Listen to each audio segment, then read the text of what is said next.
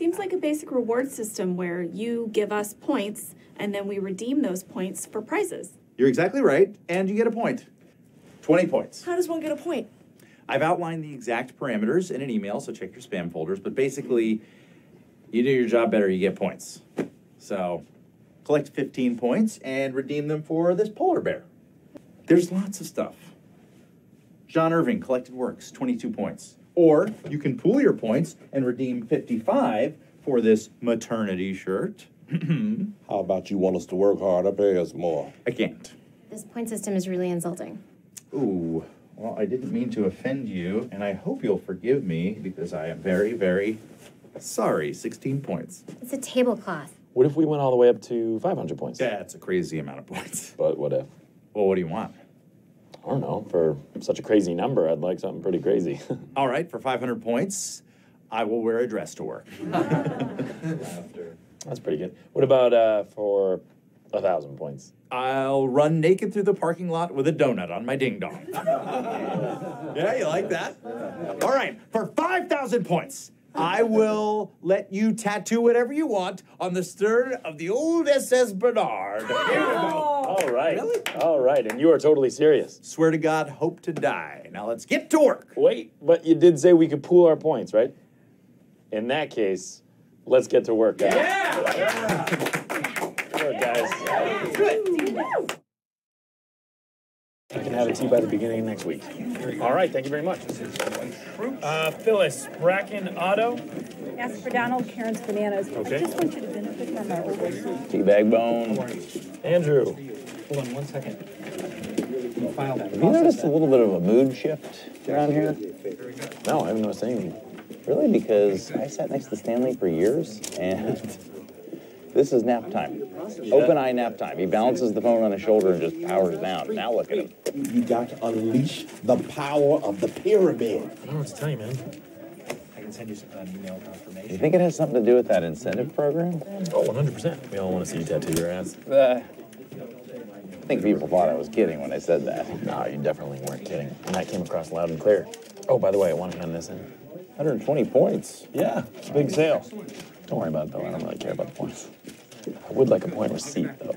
Hey, yes, this is Jim Halper calling for Donald. Can you hold on for 1 second? Thank you very much. Who talked to Maggie at Kaufman's? Yes, Mr. Cup.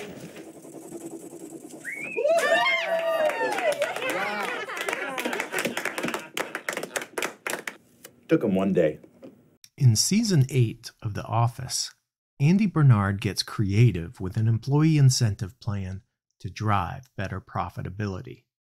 His points system is met with apathy until he ups the ante with some pretty bizarre and embarrassing potential rewards.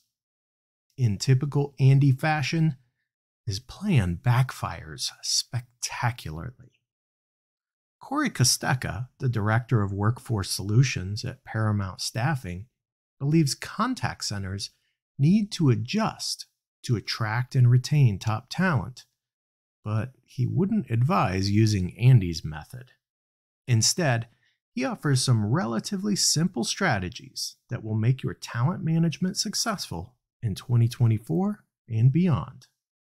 This week on Next in Queue, we discuss post-COVID shifts in hiring criteria, how companies can earn employee loyalty beyond pay, how to communicate career path opportunities, big trends for 2024, and one thing younger workers want more than ever before. Let's get to it.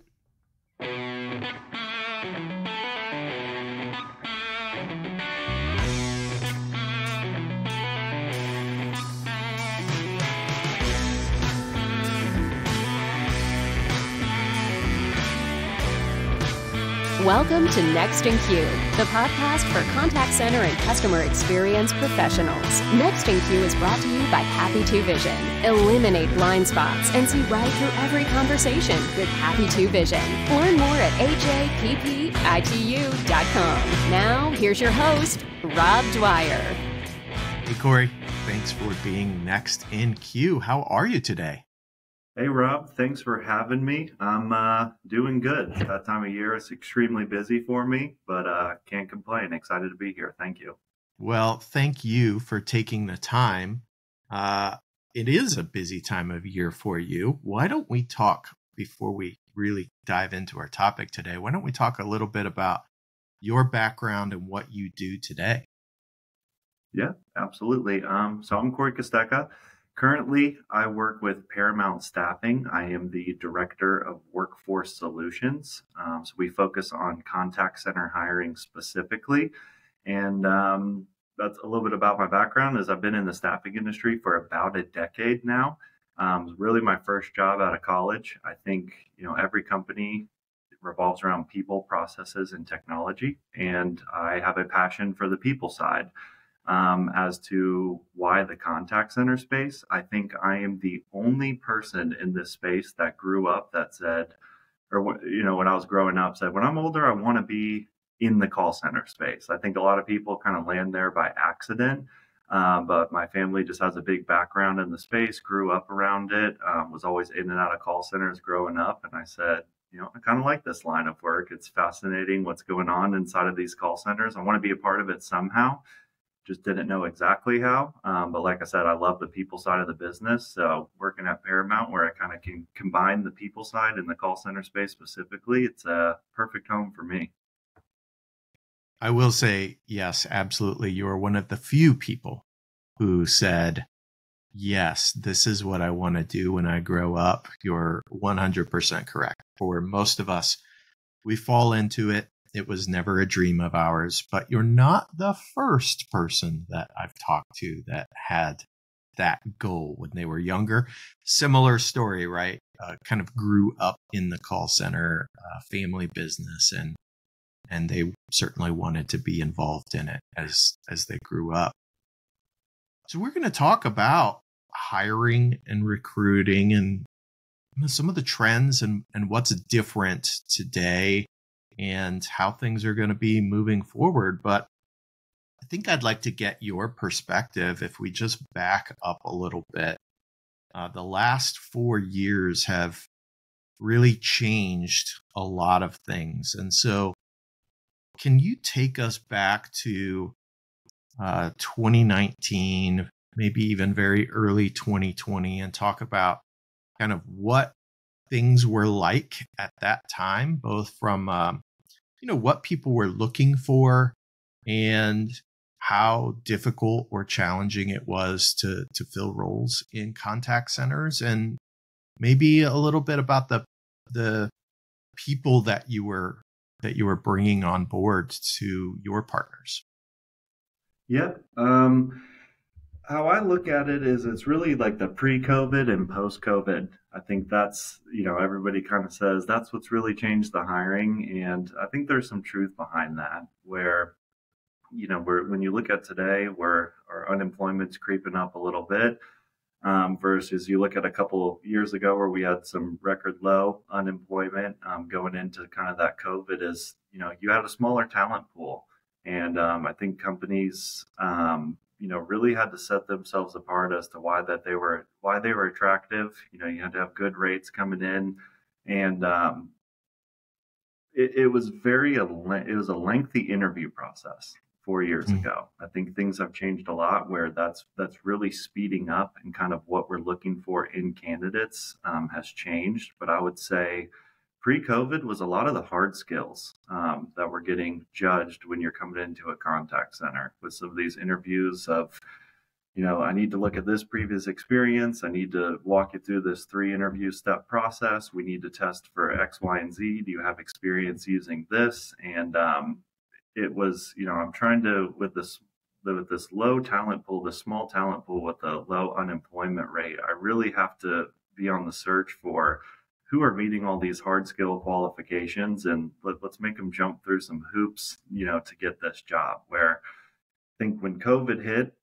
and everybody got sent home remote, and, there was this big frantic, how do we keep people working if we can't have them into the office? We have to change all of our strategies, which I think changed a little bit of that candidate profile people were looking for, where it's more so of, some of these softer skills is, I think, became a big trend. And then kind of leading into today, it's, the unemployment's creeping a little bit back up, but now it comes down to money with inflation coming up and wage inflation of candidates are demanding more and companies are trying to pay less with all this technology coming out. So if you look at the last 5 years, it really shifted from kind of a hard skill, I want to be picky, I want to make people jump through hoops, to nowadays it's, I want to get somebody for this dollar amount and, meeting some of these basic requirements that we have just to get somebody in the door that's not going to turn over in the first 30 days.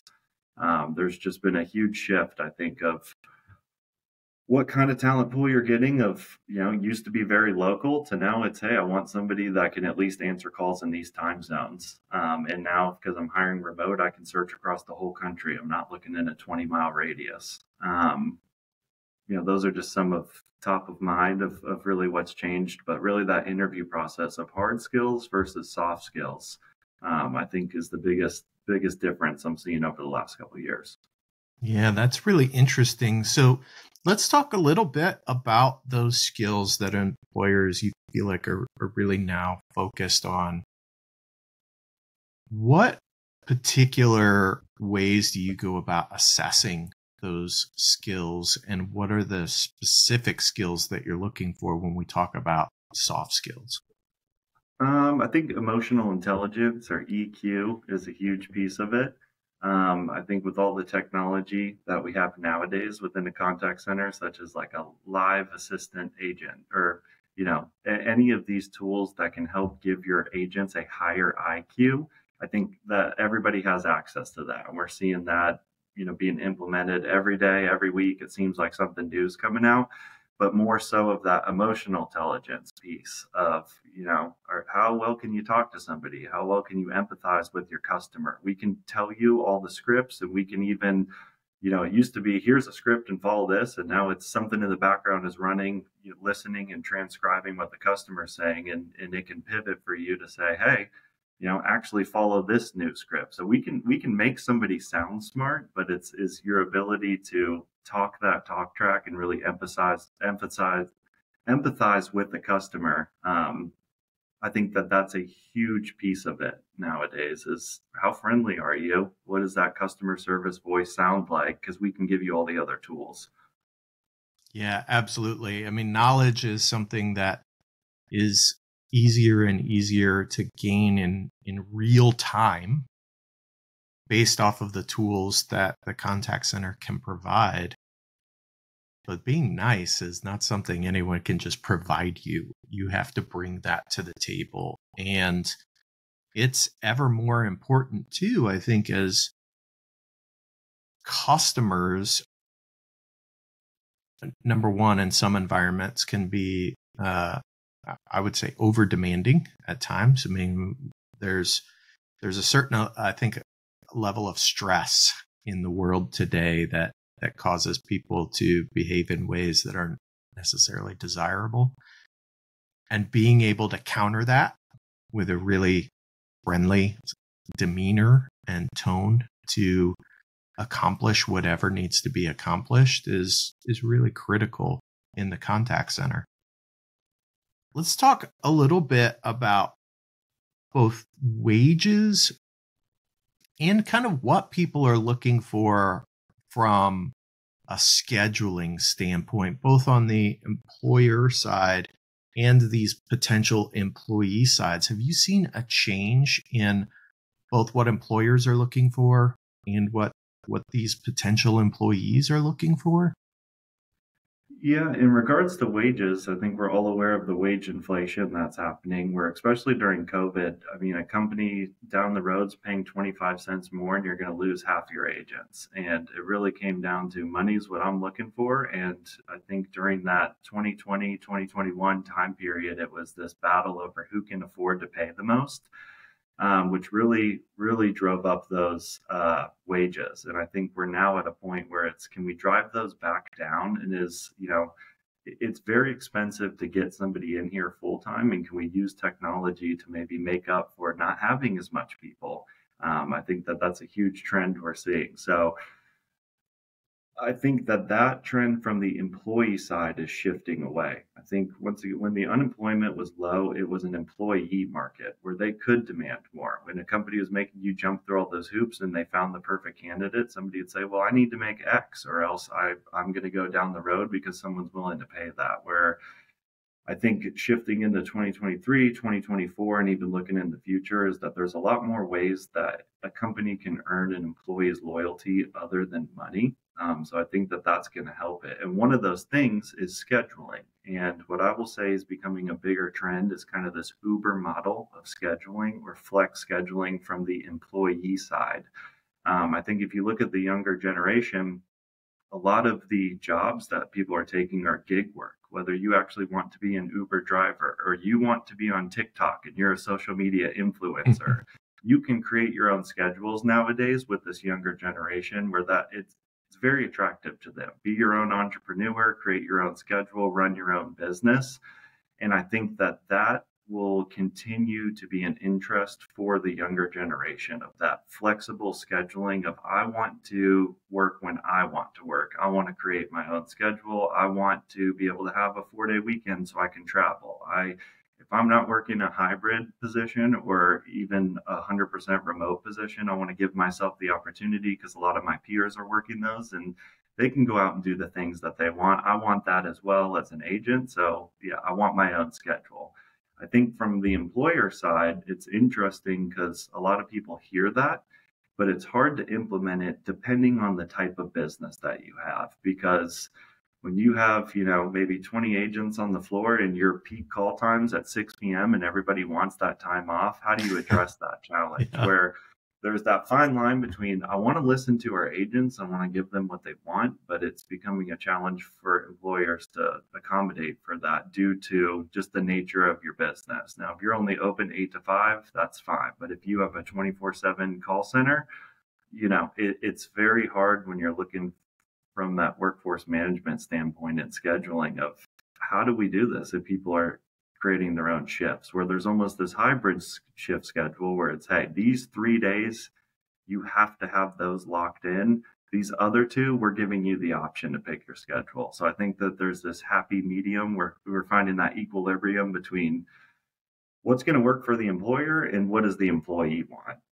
So it's very interesting to see how that's going to kind of evolve as we navigate into the next couple of years, as I think more and more of the younger generation is going to want that flexible schedule. It's just what creative ways our employers going to be able to accommodate. Yeah.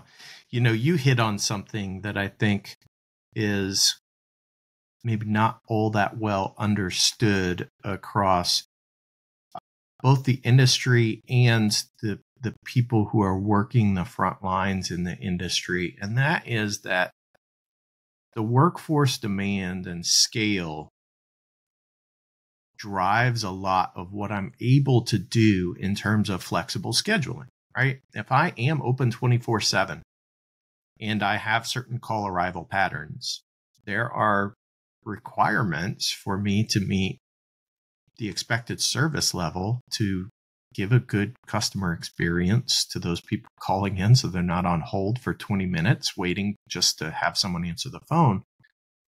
I have to have a certain number of people ready to take those calls.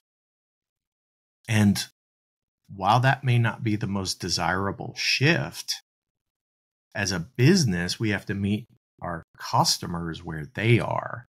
And the workforce doesn't necessarily align when they want to be there to where the customers want to be there. And that is a challenge that businesses have to meet. It's easier to do when you're talking about having thousands of agents, right? If I am a really large company with a really large workforce in the contact center dealing with customers, it makes it a little bit easier to deal with those kinds of fluctuations and give that flexible scheduling. But if I'm a really small contact center and I don't have a ton of agents, all of a sudden that becomes a real challenge. If I've got 5 people and 3 of them just don't want to work at a particular time, that puts all the onus on the other 2, and that may not be enough. And that becomes a real challenge. But there is technology out there to help you address that. And there are companies out there to help you address that. And maybe they're not direct hire employees. Maybe you're supplementing your employees with that. I want to switch gears a little bit and talk about, not even switch gears. I want to dig in. You mentioned that there are things that companies can do to differentiate themselves outside of pay, and schedule was one of those things. What are people looking for today outside of pay when they make a decision about whether or not I want to go or stay at a particular company, particularly in the contact center space? Yeah. So something that we're actually doing right now at Paramount that I think is awesome is we have over 500,000 candidates that are all call center that we are surveying to ask that exact question. But what I can tell you on some previous surveys that we have ran and data that we've collected, which I think is always going to change, right? And that's why we're always giving these new surveys just to see how the market's reacting and what they're calling for. But what I will tell you outside of shift scheduling or flexibility is career opportunity and career advancement. I think especially when you're looking at this younger generation that's entering the workforce, it all revolves around instant gratification. And it revolves around having an opportunity to continue to make more money and to advance your career. And if I can't do that within X amount of time, which usually, previously when you looked at someone's resume, they were at a job for 7 years. That's awesome. We want them on our team. We don't want a job hopper. Where now you're finding more and more people with a year experience or a year and a half before they're switching jobs. And I think that's going to continue to become more popular, or that's going to be something you're going to see more on resumes due to this instant gratification of career advancement. So I think companies really, what you can do to set yourselves apart in today's world, especially within your contact center, is create opportunities to reward your agents daily, weekly, monthly, and really draw out what that career path looks like. I think a lot of people will say, since COVID, our attrition's been high. And if you've been in the call center space long enough, attrition's always been a problem. And a lot of companies look at their frontline agents as disposable, and that there's no real career advancement. I always say I grew up wanting to be in this space, and I'm one of the only peoples. I do a lot of networking, and you talk to every call center leader out there, and it's, I started out as a frontline agent. So being able to paint that picture to your internal frontline team of, I started out in that position and I made it here, and I can get you up those steps, and here's exactly what it looks like, and here's the time frame. And along the way, it might take you a year to go from an agent to a supervisor, but in between that year, I'm going to give you little stepping stones and achievements to hit. I think that if that's something that you can offer your candidates, your agents, your frontline employees today, you will notice a huge difference in attrition levels, as well as being able to attract talent to your organization. So between the flexibility of schedules and career opportunities and advancements mixed in with some sort of gamification, instant gratification system, those are the top three things I think going into 2024 that you should be able to offer your agents. And if you're not, someone else out there is, and they're going to steal all the best talent. Yeah, and there's a lot to be said for being able to fill those roles from within your leadership team. Because in my experience, bringing someone from outside the company to fill a leadership role can be a real challenge, particularly if you're talking about that kind of frontline leadership, right? A supervisor, team leader, or maybe an operations manager, because in addition to having to onboard them into the culture and understanding all of the processes and policies that your organization follows, they have to learn the business as well. They have to become an expert because those agents are coming to them for the knowledge to ask the questions. We've talked about technology augmenting some of this, but ultimately that frontline supervisor is also the person taking escalations, right? And so they have to be able to do the job that an agent does in addition to the things that a supervisor does. And so having that pipeline and having people developed and ready to step into those roles is a huge benefit to any organization, because the cost of bringing someone in from the outside is going to be pretty significant. Yeah, I agree. And I just think even if you can't promise everybody a career opportunity. So I understand that depending on what your supervisor to agent ratio is, you can't promote everybody, but giving them the ability to say, this is what it looks like. If you can hit these things, we can move you up to it. But even if you can't move somebody up, giving them small rewards along the way, it will just make somebody their passion, I guess, of just wanting to work for a company, wanting to be a part of something bigger. You have to provide that gratification along the way. So whether that opportunity is there for everybody or not, you still need to implement a way to at least show everybody, hey, your work matters here. And I'm talking way more than just a pizza party of, hey, we're throwing a pizza party for everybody, or hey, come on down and spin the wheel for your chance to get an extra 15 minutes of your break. I just don't think that that's going to cut it. Once again, looking at the younger generation that's entering the workforce. So, but to your point, it does save you a lot of money, right? If you can promote from within, it's good for your company. That's the right thing to do, I think. But like I said, not everybody's going to have that opportunity, and I understand that. But you have to give them something. Yeah, 100%. You just mentioned making sure that people understand that their work matters.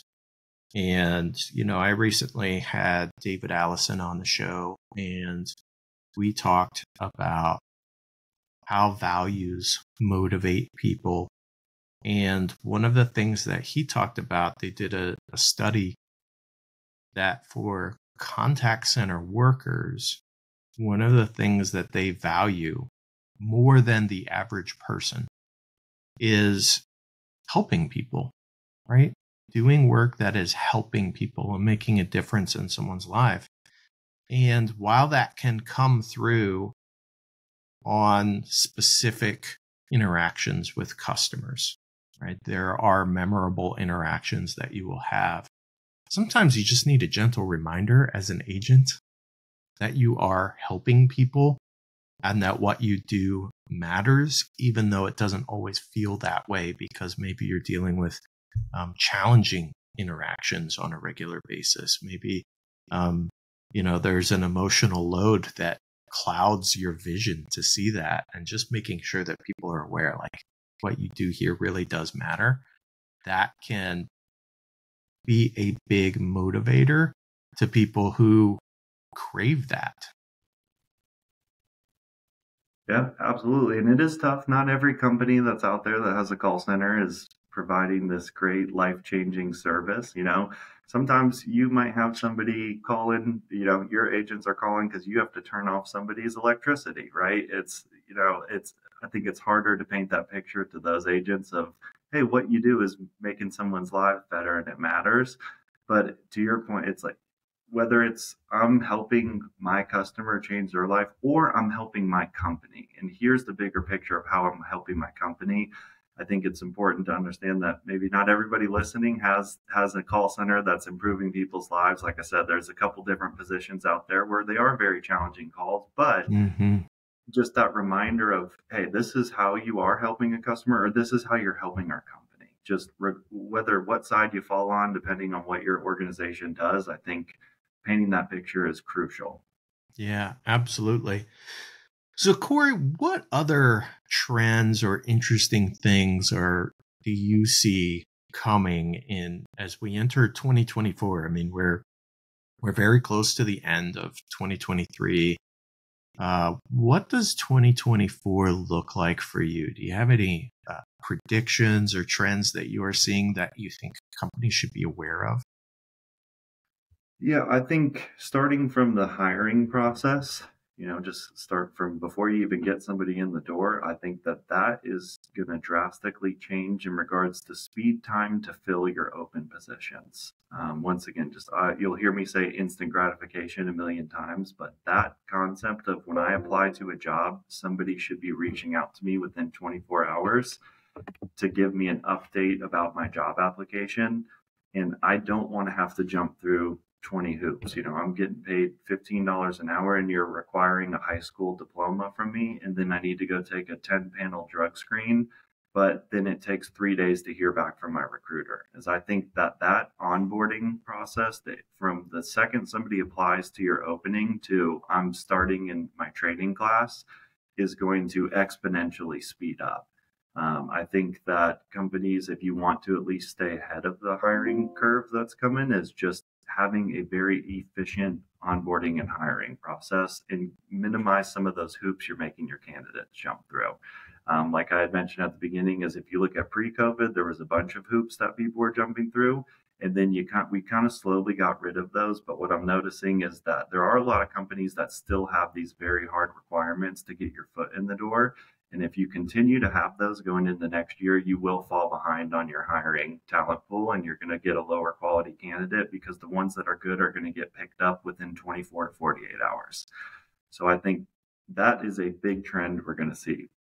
I think once people are starting work, the other big trend, which is obvious, is just implementing technology and being able to utilize technology with your agents. I think there's a fine line between you need to pay your agents more if you want a better quality candidate or higher quality candidate, but there's also should we invest in technology to help assist our candidates so where you can maybe pay people less but still get higher, better quality out of them because we're implementing some sort of technology.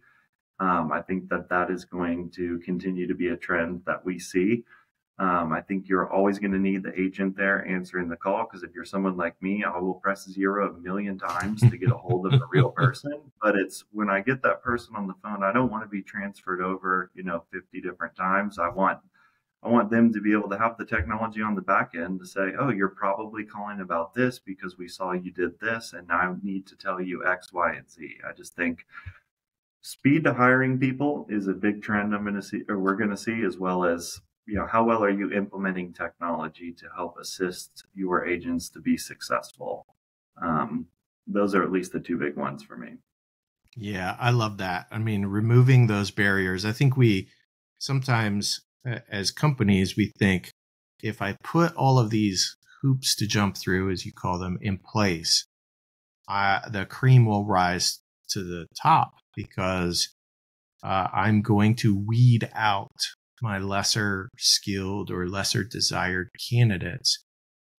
But the reality is that I may also be weeding out the candidates that I really want because they just say, this is too much and I can go over here and I have to do 1/10, put in 1/10 of the effort just to get my foot in the door. And when someone is looking for a job, they need a job. They need a job quickly, right? There are bills to pay. I think we all feel that. And so they don't want to wait around for a week to know what the next steps are, because they may be in a situation where that week means I can't pay my rent or I can't buy groceries or whatever the case may be. And so the more responsive you are in hiring, the easier it is to grab the talent that you want, as opposed to trying to put in those barriers to weed people out. But the other thing that I will... I'm not saying don't speed up your process just to have some warm bodies coming in your door. I'm not saying you got to let everybody in, but I guess finding the bottleneck in your hiring process to make it more efficient, just like once they get placed, can you utilize technology to help them be more efficient in their role? Yes. And can you also use technology on the front end with your screening to say, how can I get these people through our process quicker? So I don't want people out there to think, oh yeah, I just need every person that applies, I need to bring them in and give them a shot.